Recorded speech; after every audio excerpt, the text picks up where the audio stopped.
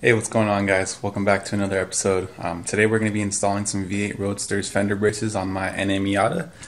So here's the car right here.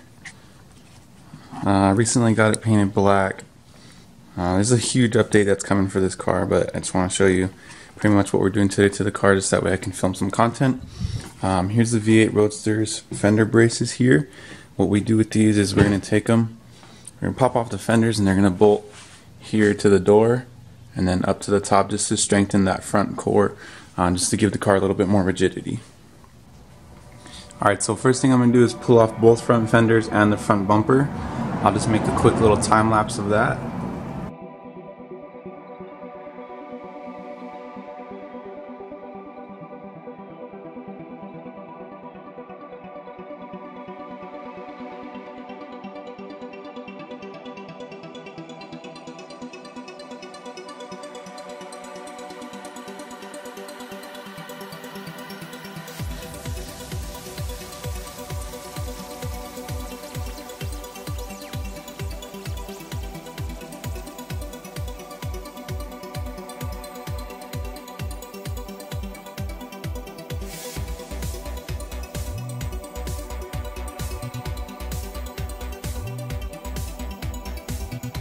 Alright, so once you get your fenders off, it's pretty straightforward. You're just going to take the brace here.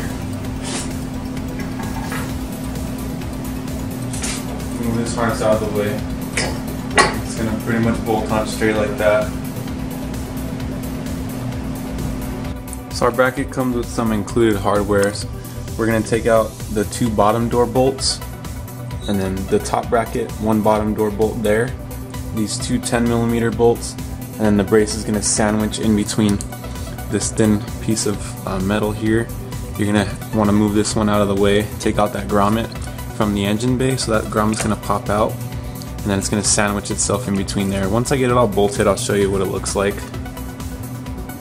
Now what you want to do before you start unbolting the door hinge bolts, you're going to take a jack and just open the door and apply a little bit of pressure, just enough to hold the door from sagging, before you go ahead and start unbolting the bolts, or else the door line will be off and then your gaps are going to be bad and your door might be sagging. So you just want to try and do your best to prevent that. So what I did was I put the jack there. Now I'm going to unbolt that one bottom bolt there, the two bottom bolts there, and then we're going to mock up the brace.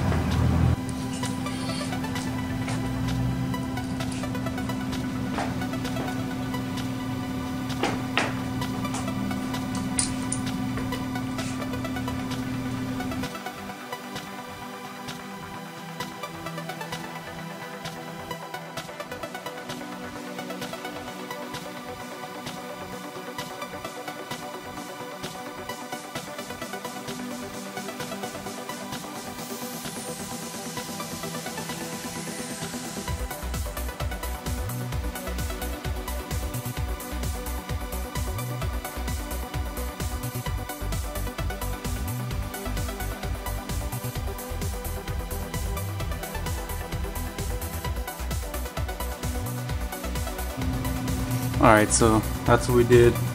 Two bolts there, the one bottom bolt for the door hinge, and then there is two spacers that the kit comes with some included hardware. There's two 10mm bolts that are right here in this location. You're going to take out those, put the spacers on the inside of the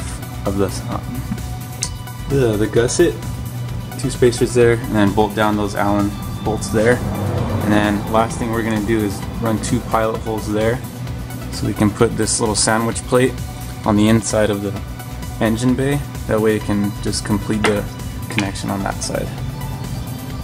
Alright, so this side is completely done now. Like I said, it's very easy. All you're going to do is drill one hole for this back bolt. This one goes right through. After you drill those up, you're going to make sure that you get this wiring here for the airbag sensors. And you want to let it sit right in that little divot on the bracket, that way it doesn't get pinched in between there. Just make sure everything's nice and tight. Make sure you add all the washers and hardware to there. Just going to do the same thing on the other side and you're done. Alright, so I got the other side done. Went ahead and got this side done. It's just the same thing but on this side. Like I was saying before, these are the V8 Roadster's fender braces.